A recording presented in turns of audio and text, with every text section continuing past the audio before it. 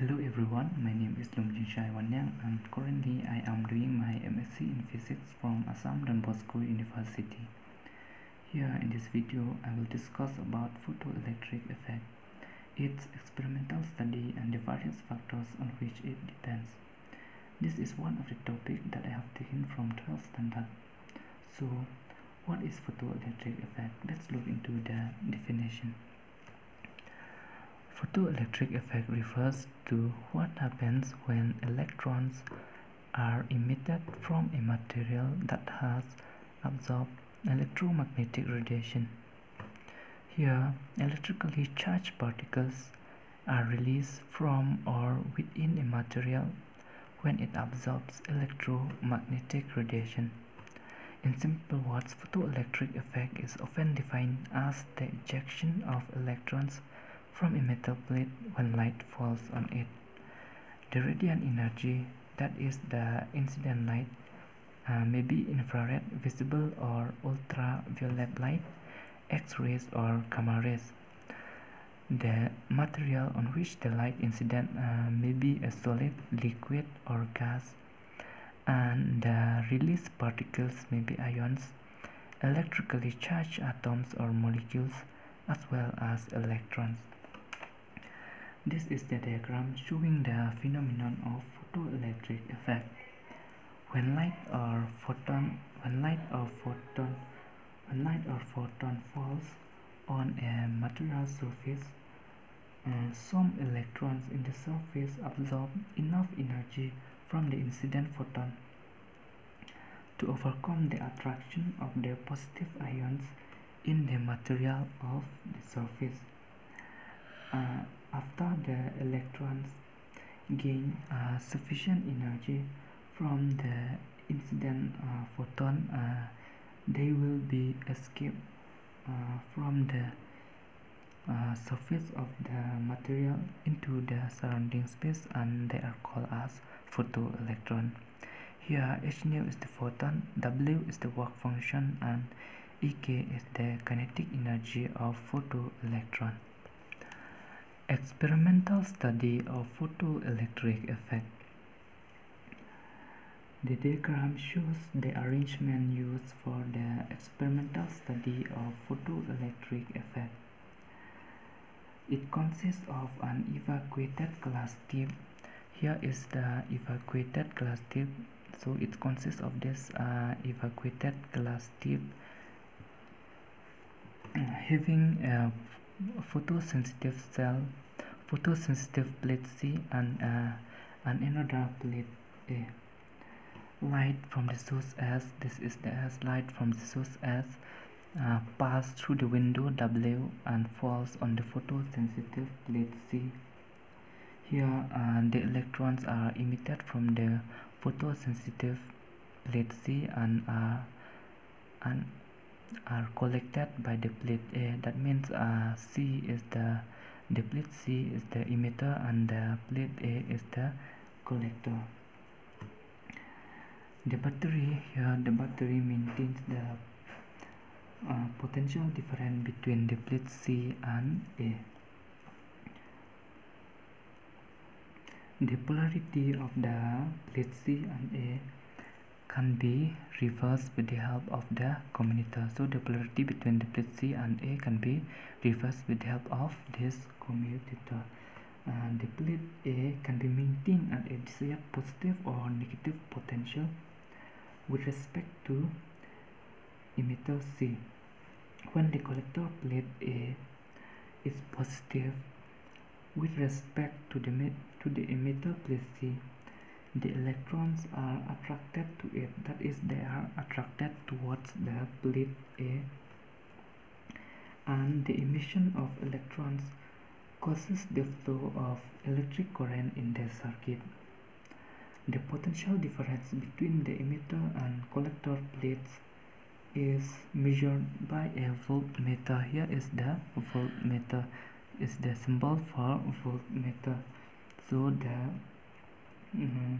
potential difference is measured with the help of voltmeter, and whereas the resulting photocurrent flowing in the circuit is measured by a microammeter. Here is the symbol for microammeter, and which is denoted by mu A. The photoelectric current can be increased or decreased by varying the potential of collector plate A and with respect to the emitter plate C. The intensity, frequency of the incident light and the potential difference can be varied between the emitter C and the collector A.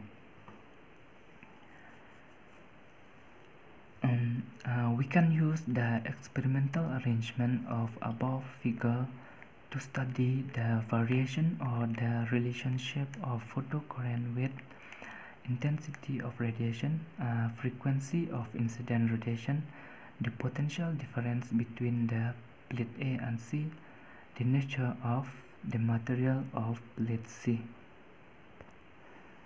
Light of different frequencies can be used by putting appropriate color filter or color glass in the path of light falling on the emitter C. The intensity of light is varied by changing the distance of the light source from the emitter. Stopping potential. The minimum negative potential or retarding potential denoted by V0 given to the plate A, for which the photocurrent stops or becomes zero, is called the cutoff or stopping potential. That means stopping potential is the potential which is given to the plate A, so that the photocurrent will stop or it will becomes zero. Saturation current. Saturation current corresponds to the case when all the photoelectrons emitted from the photosensitive plate, which is the emitter, reach the collector plate.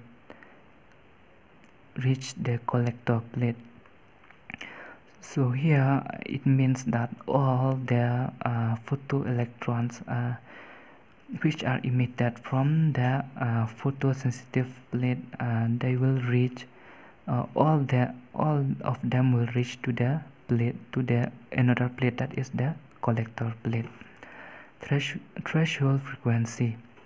When light falls on the material, no electrons were emitted at all. When the frequency of the incident light was smaller than a certain minimum value called the threshold frequency.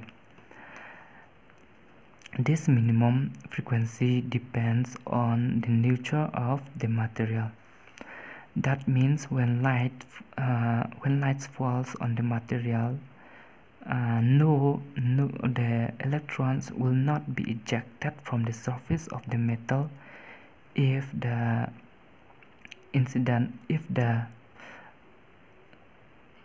frequency of the incident light is less than the threshold frequency, but only if the frequency of the incident light is equal or greater than the threshold frequency, then ejection of electron from the metal will take place.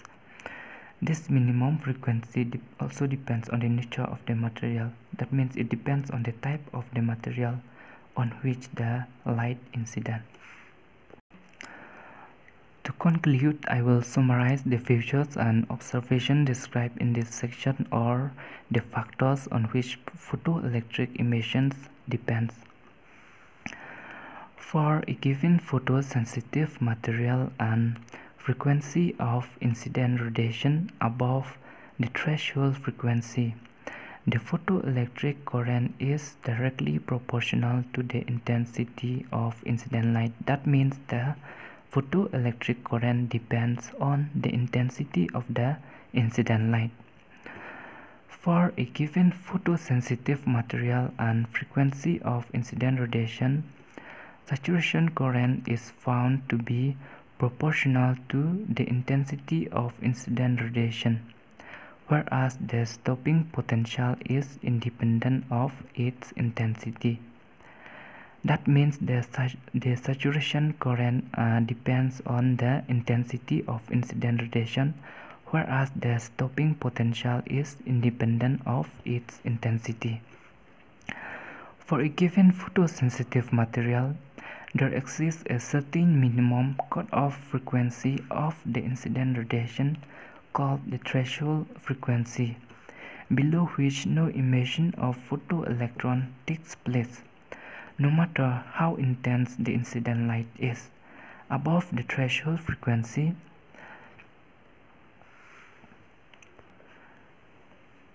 the stopping potential or the maximum kinetic energy of the emitted photoelectrons increases linearly with the frequency of the incident radiation, but is independent of its intensity. That means that the stopping potential or the maximum kinetic energy of the emitted electrons depends on the frequency of the incident radiation, but it's independent on its intensity.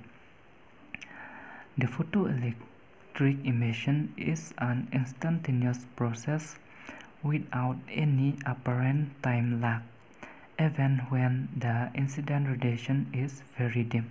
That means that when light falls on the surface of the metal, electrons that means as soon as light falls on the surface of the metal, electrons will be ejected from the surface of the metal, even when the intensity of the incident radiation is very dim.